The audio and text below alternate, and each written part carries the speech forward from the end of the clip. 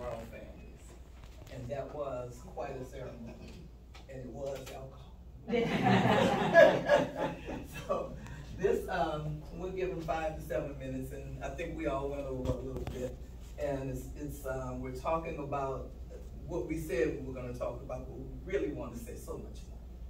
But I'm talking about the Elmina Castle, which officially is St. George's Castle, but everybody knows it as Elmina Castle.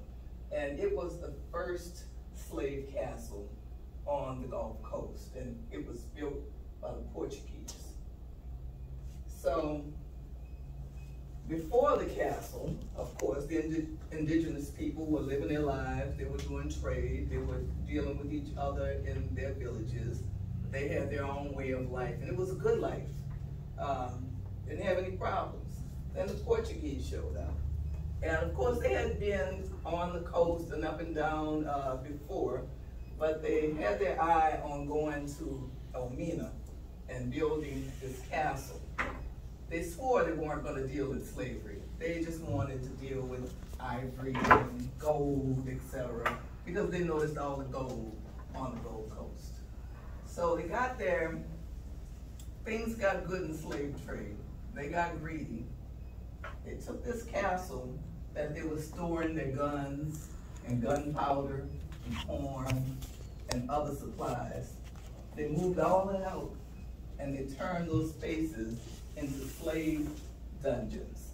Now you know, you don't need windows if you're storing corn and gunpowder. You don't need windows. Just need a door, maybe a little ventilation to keep your gunpowder fresh. But that's where they put the slaves, in those dungeons with no windows, a door that they locked, of course, when they put them in. And they had to survive with that. I'm really gonna go quickly because the Dutch came along and they picked it up. They fought with the Portuguese, they won, they did their thing. The British came along. Oh, that's some vicious suckers. The British wanted to do everything. They wanted it all. They thought they ought to be sitting in the big seats. And at some point, they made a proposition, and the king said, no way. So they burned the city down. They burned that sucker down. So people had to move. So the ones who were wealthy, they could go up coast, start all over again. The ones who weren't, they just went right over the hill and lived in tents on the ground or whatever they could find. And we'll go all the way up to independence here. But there was so much stuff that happened in between. These people were merchants. They traded gold and metal. They were situated in Fonte kingdoms, and family was very important to them. As a matter of fact, family is still important to them. But boy, when those Europeans got here, they turned it around. I'm gonna skip over this because I talked about most of that. This right here, my M jumped off. But anyway, this piece right here, when we walked into the museum, on the site of the castle was a museum. We saw this, and it pretty much angered us. I left immediately. I took a couple of pictures, and I'm like, nah, I'm getting out of here, because they're claiming not. They're playing to their base. Y'all know what that means, right? They're playing to their base. They're playing to the people who put money into the museum, because they're claiming that these people probably weren't doing the doggone thing until they showed up with some modern technology and taught them how to work. So this really ticked us off, and one of pronounce his name, Bombadillo. Yeah, Dr. Bombadillo, who was with us, he really went over the top on it. It was not the place to go over the top, but he did, because the information is incorrect, and we don't know how to fix it, but they're dealing with the people who come to their institution and pump money in, and it's not going to change. So here's a look at the castle. And down at the bottom, you really can't tell from here, but I do have some other slides. Down at the bottom, that's where they threw the men. The women were up on another low level. I'm gonna call it a mezzanine, because on the second floor, that's where the governor's people were his friends and his second in command, but he was up at the top where he could have parties, he could look down on the courtyard and pick a slave of the day to come up to his place. We'll get back to that one. All my stuff moved, y'all. I'm gonna tell you, I was hustling to get a paper out, which I'm still not finished.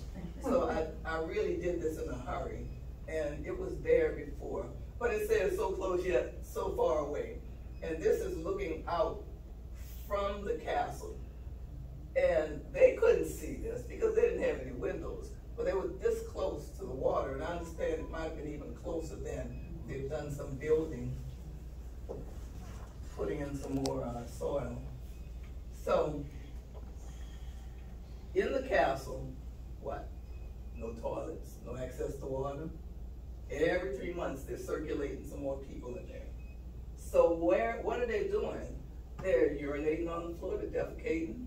Women having their menses, that's on the floor. There's no way for it to come out. So they were getting sick on top of the illnesses that were already there. Some of them were old, so they were dying anyway. And if you were troubled, they'd send you off to another little room to die. And it's actually another cell. The women were raped at the governor's will, and that's the one I said I'd get back to. The governor would come in on his balcony. He'd have the slaves all lined up, and he'd pick one. And the one he picked, they would take to, there was a trap door in the ground that kept rainwater. They would take her down there and clean her up and set her up a trap door, up a stairway through a trap door up to his quarters so he could have his way with her. Now, those who were a little ornery and they decided, I'm just not going, well, they got punished. And outside, they would chain them to these cannonballs that were like 55 pounds. And they would not feed them, they would not give them water. And that was supposed to be an example to the rest of them. When we come for you, let's go on upstairs. This is what the females wore. The males were downstairs. This little chute right here is the male downstairs. This little chute is upstairs. And when the floors would overflow, would go through this little chute, and guess where it went? Right down in the men's dungeon. So they had their own refuse to deal with. Now they had to deal with the stuff that was coming from upstairs. Very unsanitary conditions. We're gonna skip over the Dutch, okay? Because I really want to get to the last bath. So anyway, the door of no return, we all heard about the door of no return. They would take them through this door. They would get a chance to breathe the fresh air before they went into the bowels of these slave ships and these configurations where sometimes they were laying 10 inches. Imagine laying on your back 10 inches from something over you. And that's how they had to remain for months. Anywhere from 4 weeks to 3 months, they were there on their backs. And if they died, they were just there. They couldn't pull them out. So they make the whole voyage there. And this one can see out, but this one shows you a man standing next to it, that they had to crouch down to get through the door to get out. Some of them very weak.